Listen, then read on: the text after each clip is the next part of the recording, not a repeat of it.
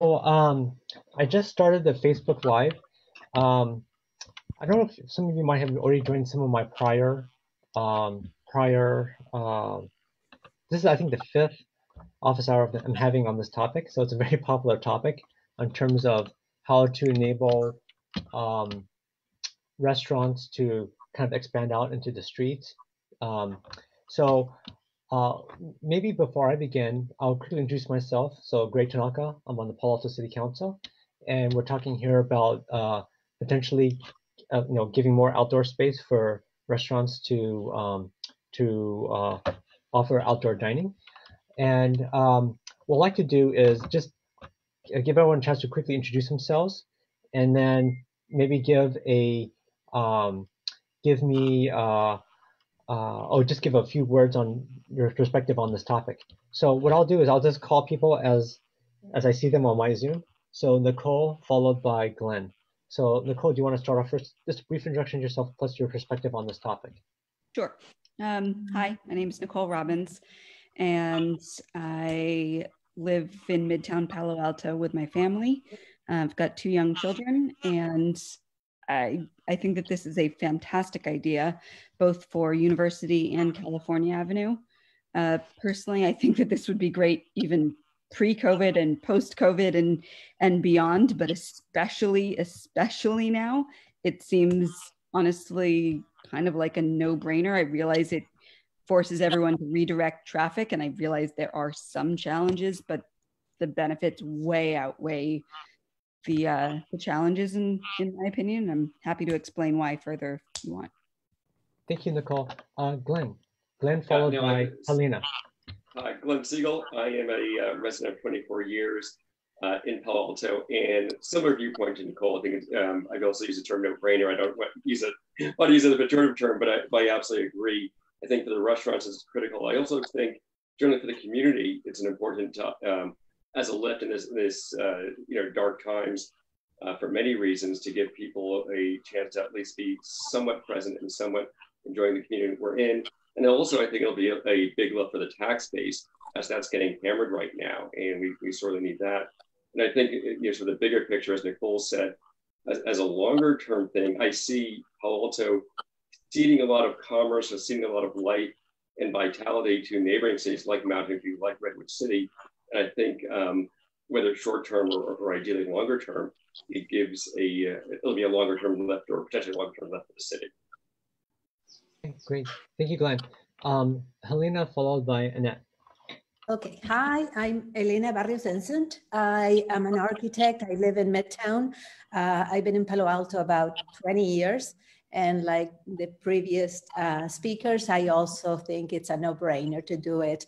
Not only, again, pre-COVID, during COVID, and after. I was trying to think the only downside that people could come up with is I was thinking maybe the retailers that are not restaurants that that maybe they could say that there's less parking right there, but at the same time, restaurants would the traffic that the restaurants would generate would be clients for the other places. So yeah, and I think this experiment, I think, is a great opportunity to do some kind of a study where we analyze the impacts of this in terms of traffic, in terms of frequency of clients, and use that as a post-COVID information. So, thank you. Thank you, Helena. Annette followed by Judith. I am Annette Isaacson. I've lived in Palo Alto for 30 years in Midtown. And hi, Roy. I initially got interested in this because my son owns two restaurants in San Francisco, and I had said, wow, look at what Palo Alto might be doing. And his restaurant's on Clement and Balboa, and they can't do it because they don't have alleyways where there can be deliveries. So the nice thing about California Avenue and University is that they both have alleyways so that deliveries can get there. So I think it's worth an experiment. I think it would be really cool. In Santa Monica, they closed the boulevard for quite a long way in their shopping district. And they are, I think, experiencing a renaissance of activity. It became a very public space. The only thing I'm a little bit worried about is the farmers market on Sunday, because if there's no way for them to put up their stands, I don't want to lose that. So that's my worry right now. Okay, thank you, Nat. Judith, followed by Bill. Hi, my name is Judith Wasserman. I live in what is called Leland Manor, which sounds much fancier than it is. And we've been here since 1968. And I remember when University Avenue was closed off.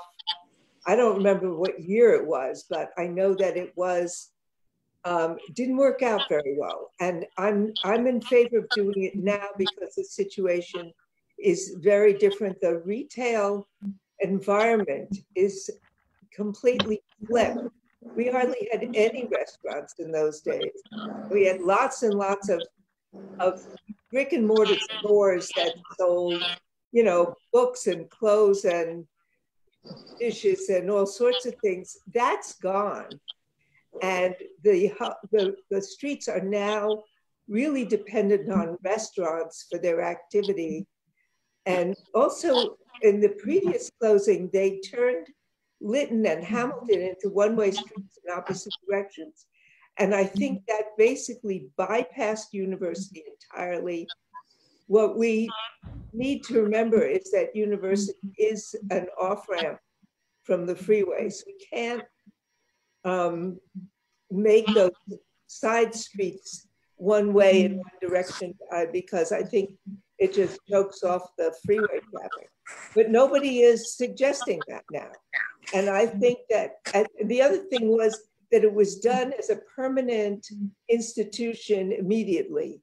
And I think the idea that this is temporary and not even all week, I believe the proposal is for 4 days out of 7.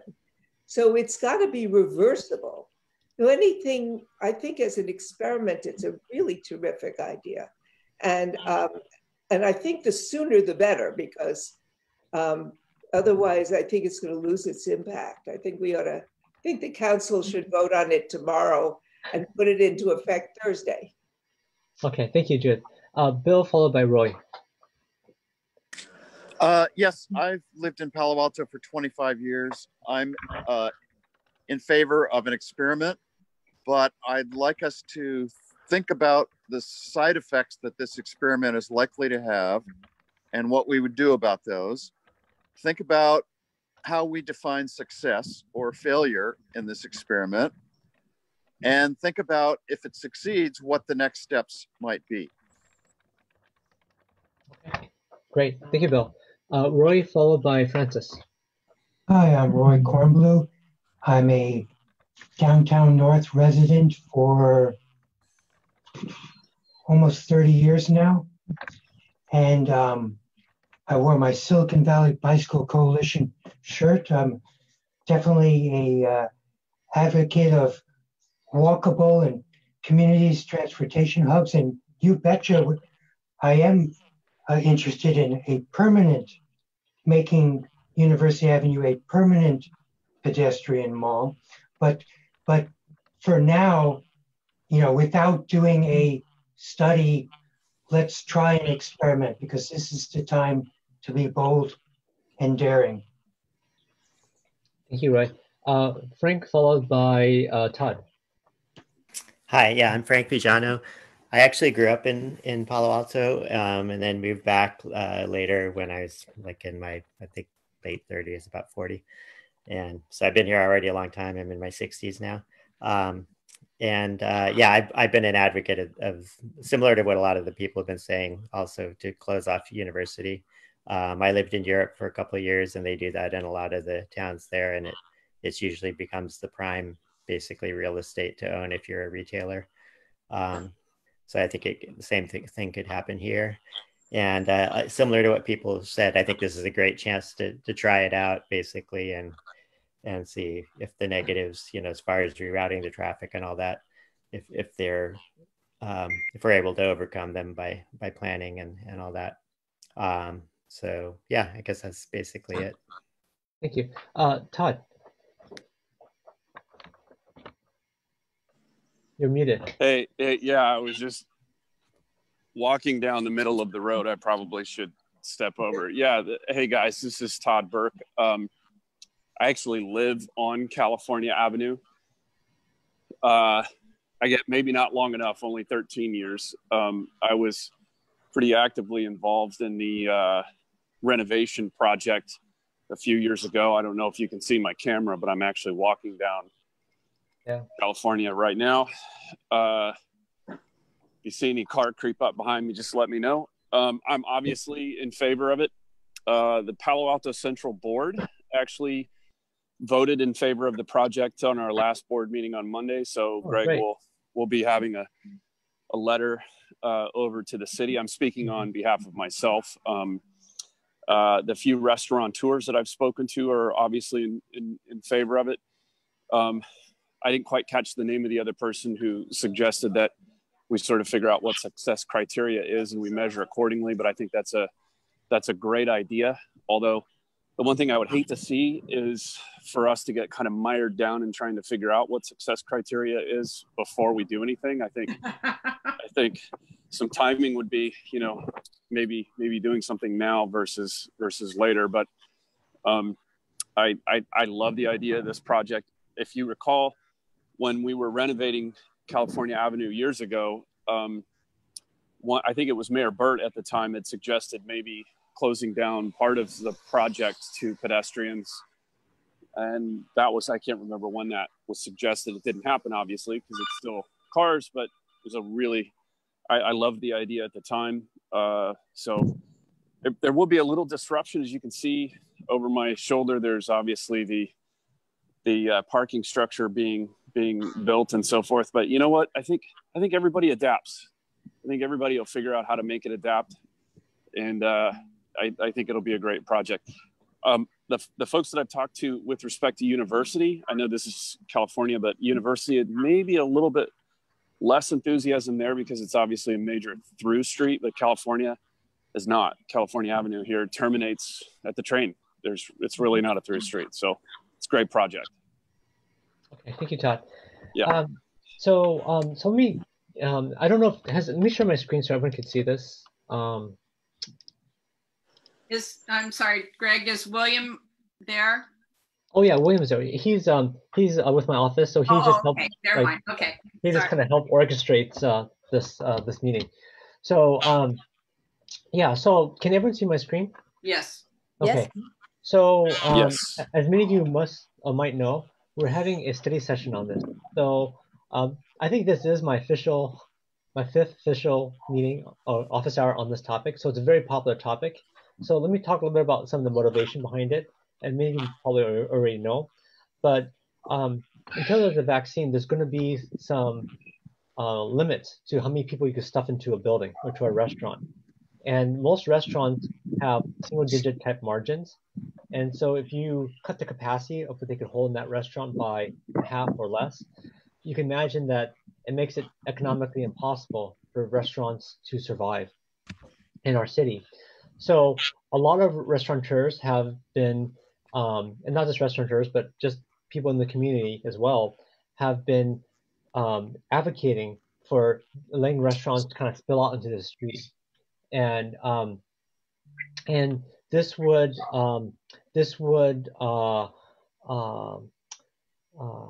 basically allow them to effectively more square footage because it's outdoor than they could have indoor, and thus perhaps make them more economically viable. I read, I think it was in New York Times yesterday or the day before, about how a lot of really famous restaurants are looking to shut down because they don't think they can make it under the new kind of restrictions. They don't think it's possible to survive.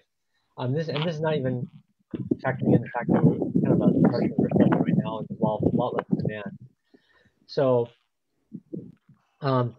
so that's kind of the motivation. So we've gotten a ton of emails for us to explore this idea And also there's been a lot of other cities who. What's Greg? Sorry, you mentioned a ton of emails. What's the general sentiment been? I would say the vast majority of folks that wrote in are really interested in us trying this out. I think most people have been advocating for us to try it sooner than later, just because a lot of restaurants have already been closed down for a while, and it's not most businesses don't have like 2-3 months worth of runway where they could just lose money continuously, and so there's a bit of some desperation to try to make something happen quickly. As you guys know, the shelter in place has kind of been lifted somewhat, right? And so, but unless unless unless you have a certain capacity in the restaurant, it's really hard to stay in business unless you're willing to lose money, right? So anyway, so that's the context for this. So the good news is that staff has finally heard the message, right? So I've been encouraging everyone to write in and call in on this topic. So this topic is the last agenda item for tomorrow night's meeting. So it's probably gonna be heard kind of late. It's a study session, so we can't actually vote on it. When speaking of that, sorry to interrupt you again, Greg. When would be the appropriate time for anybody interested in supporting this to provide public comments live in the meeting? So here's the agenda, but this agenda has to be taken with a grain of salt because on council we tend to talk too much, and these meetings tend to go like way long. So officially it's 8:45 is when we'll take public comment. But my experience has been that we will probably be like much later than this. But be ready at 8:45. You can watch on Zoom, so you can come here on Zoom. You can watch on Zoom as to when this comes up. And is it too late for our emails to get sent in? Are they already? Is the packet already done? No, the packet is done already. But as council members, we get email even during the meetings. So even as we're talking, people are emailing us saying, "Hey, you're totally wrong about this," or "You're totally right about that," or so. It's never too late until that item's fully heard, until the vote actually happens.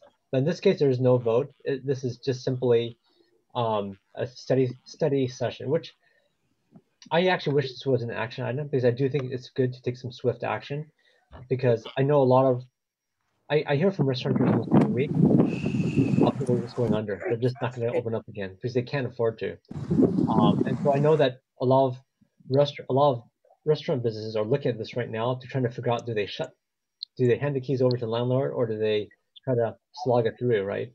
And so speed is of the essence right now. If this is a study session, when does it come up for a vote? I mean, this goes on and on and on. You said this is the fifth town hall meeting. This is the fifth time I've held a session on this. Yeah. Good grief. But the good news is that with all this office hours I've been holding, and I've been encouraging everyone that's been on these office hours email in and have the friends email in and call in. It's finally led to having this agenda topic, which is, while not an action item, at least it's something, right? So it's going to be on the agenda for the study session. We can't really give explicit direction, but I think the good news. Okay, so let me give you some backstory. Palo Alto in general has usually a very onerous process called the Palo Alto process, which usually means we're very cautious and it takes forever for things to happen, like 6 months or a year sometimes for things to happen. I don't think we can afford I'll be dead from COVID by then. Yeah, I mean, a lot of restaurants are just going to shut doors by then. They're going to be like totally like. Right. Yeah, because then so this has to be done quickly. In fact, I was hoping that we could have actually had this happening, like now, like Friday. Greg, what are the steps to go from a study session to an action item so we get it voted on, so we can get it done? So, if staff wants to do something, they could do it without actually having to have council approval, right? But if they want to have cover from council, like they want to do something but not get a whole bunch of people mad at them, then they usually bring it to council. So staff could theoretically do this on their own. I think on controversial topics, generally they like to get council's blessing because they don't want to be held responsible for something. So theoretically they could do it as fast as quickly as they want on their own. I think this one here, because kind of as Judith talked about, there's been sometimes in the past there's been pushback on some of these ideas. I think right now there seems to be a lot more support for this basic concept. So I think I don't think there's as much resistance. I think right now the big issue is there's staff time limitations in terms of how does staff handle all of this. So I'll click on this study session report.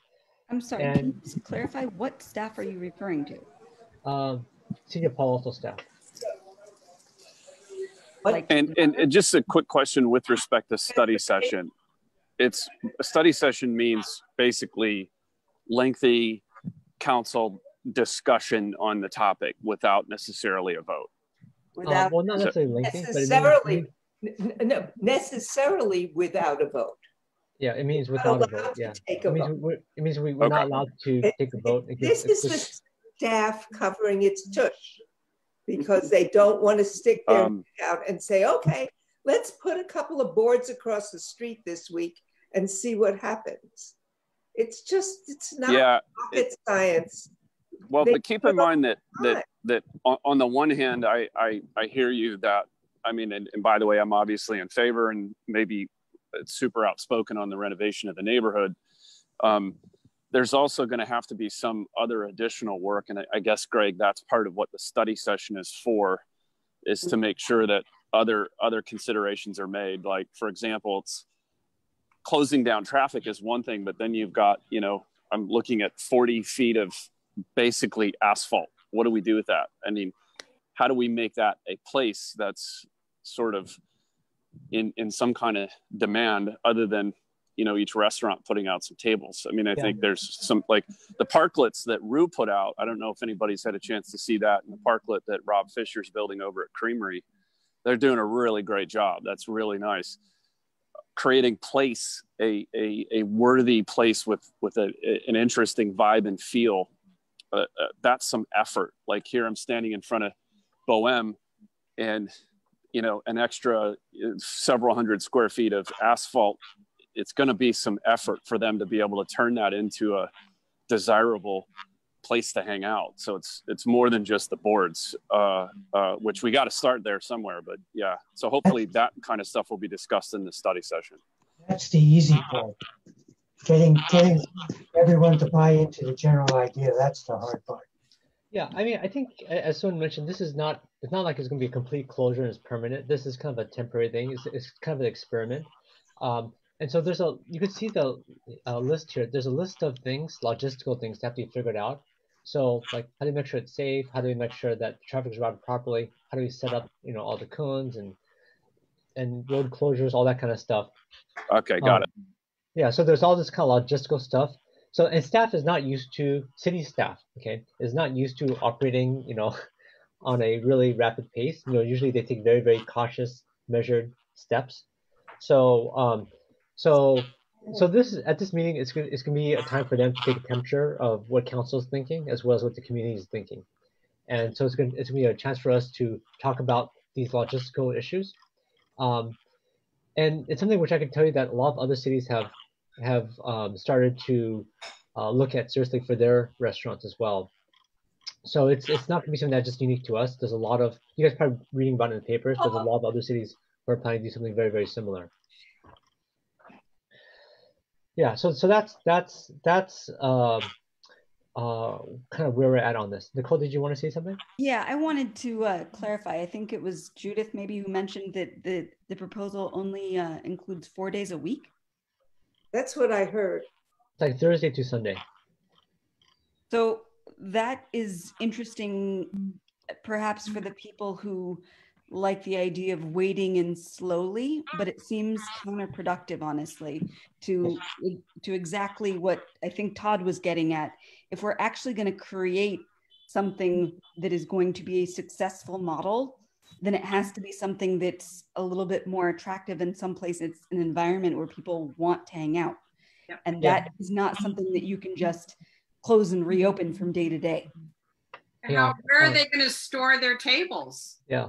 So, so that's actually a good question. It's something which we talked about actually, I think at the last office hour. And we actually asked one of the restaurateurs actually joined the call. Maiko, I asked him to join, but he's got family time today. But he's been texting me in the background, and I just asked him how much of a logistics challenge it would be to basically recreate a full restaurant dining room on the street every day, and that might be hard, but it might also be worth it.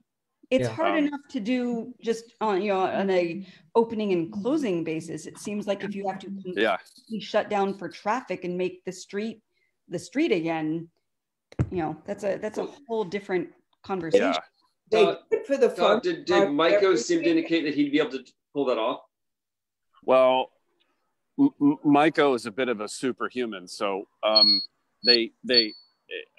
waiting for a text back on that. I think. Well, I asked him last time. He said last time I think restaurants in general are very desperate because, I mean, they know that they will basically go bankrupt with the current. Yeah. Right, but let's set them up to succeed instead of just hanging by. He said, I agree with 24. The less success there's going to be. Yeah, and he said, I agree with 24/7, but Thursday through Sunday is better than nothing. But frankly, I don't know how they'd be able to do it if they wanted to invest time and effort in creating a sense of place. I mean, these restaurants are not just about their food, right? The restaurants are about the place that we go to. With Maiko and Franco at Italico and Tarun, it's about getting a hug. It's about getting a bit of limoncello after your dinner. It's all of that. Any hugs anymore? No. By the way, they put that in their thing. But I mean, it's about all of the sense of place. A couple of umbrellas. This is the summertime in Palo Alto. Right. It's got its own sense of place already. I think if you simply allow the restaurants to go out there, they will make their own decisions about how to do it. I don't think we have to legislate every step of the way. And I don't think that's what's going on here. I think what we're trying to do is just make sure there's a happy middle ground, and it's at least discussed. The restaurants and the businesses did have a meeting on Monday, so I don't know. Greg, were you at their meeting Monday? No, I didn't attend it. I think it's recorded though. I could be mistaken, but there was a Zoom meeting for both California Avenue and University Avenue. Okay. And there's been several surveys that's been out on this topic. Wouldn't there be a large cost in tearing it down, like police costs and things like that with this 4-day-a-week thing? No, it's true. It's true. So we haven't had a chance to talk about it as a council. This will be our first chance tomorrow. I am also a little bit concerned about that because unless you just have folding chairs, right, and folding tables or something like that, which probably doesn't create the right kind of ambiance. I do think that setup time and tear down time is a lot. And storage. Restaurants don't have any place where they're going to store all this stuff. If we don't allow it to be set up for more reasons why it's going to be hard. I think if the more reasons we think of that it'll be hard, the less chance we're going to have that this will happen. I think we need to be as flexible as possible, allow the restaurants to do as much of this as they want to do. I don't see the difference between sitting out on the asphalt under an umbrella or sitting out on the concrete sidewalk under an umbrella. I think people want to get out there. They want to see each other. They want to see their neighbors and their friends and strangers coming to town. And being out in the street is the thing to do in the middle of the summer, not wait and talk about this until it's too cold and rainy to be meaningful. Yeah, I'm with you on that. So I do hope that we can, from tomorrow's meeting, even though it's not an action item, that staff will feel enough confidence to move forward. There may not be an official vote, but I think staff might have enough confidence to move forward that hopefully by next weekend, right, by Friday next week, this can actually be enabled. Because I think otherwise a lot more restaurants are going to keep failing.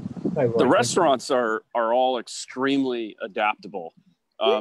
Maiko was mentioning that Tarun's outdoor patio opened up and they were completely full to the extent that they could be with the new regulations, right? So this really is a huge potential business option to make sure that we help revitalize some of these restaurants. So if they have a problem with storage, I think they'll just figure it out, right? And some cases work together. Might be that maybe they have to rent a temporary trailer and put it in a parking spot somewhere in parking or something along those lines. I mean, there are just different ways of figuring it out. The parklet folks, Rob and the roof folks, they figured out how to make a parklet in about a day. So I think a lot of that'll get figured out. Yeah, AstroTurf and colorful folding chairs. So has it been planter? Has it been decided that this is just a Thursday through Sunday thing? So the staff hasn't, we haven't had, as a council, we haven't had a chance to talk about it. So that there's been no firm decision. And staff, they could make it 24/7 too, right? But there's been they haven't had any council direction. Tomorrow is literally the first time. I've talked a lot about it on council, but there's been no discussion. It's just been me saying, hey, maybe we should look at this type of thing, versus them saying, okay, we're going to make it, it's going to be only 4 days. If there's enough community input that says, look, we should try this 24/7, give it the best chance it has, then staff will probably hear that and say, okay, maybe we should, right? I'm a grown man. You sent me a message first, yeah? I live in Smethwick, Birmingham. If you want the fucking brawl, come to Smethwick. Wonder what that is. That's a spam call or something. I know. There's Sorry about that. There's one other factor that, one other variable, well, there are a million variables, but I'm thinking of Santa Cruz Avenue in Menlo Park and Castro Street in downtown Mountain View that for a long time have had significant outdoor seating with open traffic flow. And so certainly that's doable for California Avenue, less so for University Avenue. As someone who tries to drive as infrequently as possible, I would like to see full pedestrian mall, but the option of having both at the same time, meaning continued traffic flow and outdoor seating, is an option. Yeah, we have models that are very doable both on Santa Cruz and Castro. So if it has to be a compromise, that seems like an easy one that could be started. Agreed. However, my husband and I had a rare date night. We rode our bikes down to Castro Street last night. And while it was wonderful to see it sort of back to life, honestly, it made us really uncomfortable, because even, every restaurant that's out there trying to do what they can, almost without exception, there is no way that they can have 6 feet in between tables. They're like 2 feet, maybe. And people are totally on top of each other, and about half are wearing masks. So you can't really even want to wear a do mask and create an environment where people are going to feel safe, then you have to give them room to do so.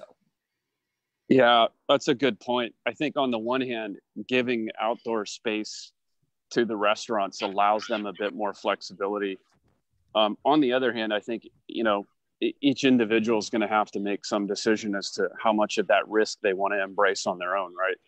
So it's sort of like, I think they're going to absolutely do their best with whatever they have, but outdoor seating will be huge. With respect to 24/7 versus Thursday through Sunday, I honestly don't know what we give up by having it 24/7. I think the benefit, and Franco and Maiko just mentioned this on a text, that the benefit is that they get a little bit more flexibility with how they create a sense of space. I agree, chairs and umbrellas are one thing, but that's just a one relatively minor consideration in regards to creating a place. But if they get to basically, maybe buy some portable trees or other sort of, maybe even the city does that. Maybe even the city puts portable trees right down the middle of the street, for example. There are all kinds of different options with respect to that. And there's a bit more flexibility in 24/7 versus Thursday through Sunday. Right. There is in our budget we put $300,000 towards, not portable trees, but towards like trying to help with the reopening. It could be trees. I mean, it could be. Yeah, I don't know. It could be trees. It could be planters. It could be speakers that play music and try to draw crowds at certain times. Again, crowds with a little c, you know, we're talking, we want to bring people, but in a safe way. So maybe we have, you know, live music at some point where people can come and like walk around. That. You know, like there's a lot that can be done if given the opportunity. Right. So yeah, La Bodeguita could bring the guitarist back. That would be fantastic. So sorry, Greg. There's several like things. Like one is just a parklet, so there's still traffic going through. There's one with there's several dimensions. There's like 24/7 versus only 4 days a week. There's having traffic still going through, like maybe one-way traffic going through, versus a complete closure, right? It sounds like some people here are for complete closure. Is anyone here who really wishes to have like traffic still going through, maybe even just one-way traffic where people do pickup? How do people feel on this? No, I think the time is to do it all the way, and the restaurants need it. Agreed. Well, that gives them the maximum amount of space, right? Exactly. Yeah. And Greg, I think to get the staff moving, you know, we can take baby steps, but we're not going to get anywhere. And viewing it as a, you know, let's say a 2-month test, and as Bill pointed out, you know, having a criteria for it, get it going as a 2-month test. And if after that test, people want traffic going through, or they want to make it a lesser thing, or not at all, that's fine. But the message to the staff has got to be, get it going so that you get value out of it. Because otherwise, we're going to be here, as Judith said, you know, 6 months from now, a year from now, 5 years from now, and it's still not going to be. Yeah, and not many Palo Alto residents want to see their favorite restaurants close permanently. We just don't want that. Take it through Labor Day as an experiment, and then reevaluate it. And if it's the Palo Alto way, it'll take you the rest of the year to reevaluate it. In the meantime, keep going. No, that's a really good idea. Commit to at least through Labor Day, and you know, a month before Labor Day, have a reassessment. No, wait until afterwards so that they can keep going longer. Helena, do you want to say something? Yes, I was just going to ask you. So it sounds like the planning department could institute this right away, but obviously they prefer having the council support. Let's say, what's the fastest way for them to get the council support? Given tomorrow there's a study session, what happens after that? Well, I think there's these practical logistical things right here, like sidewalk dining, street closures. I mean, you can also imagine like restaurants are next to each other. They want as much real estate as possible, right? So there could be a little bit of a turf war. I mean, so there's a lot of like small logistical things that have to be figured out. Mm-hmm. So now the good news is that this is temporary. So it's not like we have to put in concrete, right? It's just putting up bollards or cones and whatnot. So it's not terribly hard. But it's really these details right here that have to be kind of hammered out. And so it could be done as soon as I said, like Friday, which would be great, but then going into a weekend. I know staff was actually thinking about it, maybe even this weekend, but there's a lot of stuff around the protest and whatnot. So they didn't, but I do think speed is of essence here in order for this to have the right kind of impact. There's also the question of the sort of public education campaign, for lack of a better word, getting the word out that this is happening, which of course is far more complicated if you have to then educate people which days it's open and which days it's closed and how that all works. People don't like to think that much, honestly. Yeah. You know, if you just say that this is happening, people will get on board. And there's also like nuances, like on University Avenue. Does it mean the cross streets should be closed too, or should that traffic go through, or should it, So there's a lot of kind of, or if you close it, maybe give extra parking there, right? So there's a lot of like small stuff, but I mean, this is all being done temporarily, and I think it's kind of like, I'm not sure if you guys heard the concept of test and learn. It's kind of like design thinking. You kind of like try some things out, and the next day if it doesn't work so well, you try it a little bit differently. You keep on iterating on this. You try to make it better. That's the 5 years that we spent rebuilding California Avenue after the trees were destroyed was maybe a little bit too long. So yeah. Yeah, we don't want to wait 5 years for this one. Greg, No.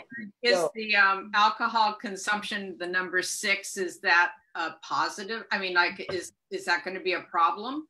So I actually I had a couple conversations with our county supervisor about this topic because a lot of other cities brought up the same issue, like, well, can you serve alcohol outside, right? And because a lot of people's license doesn't allow that.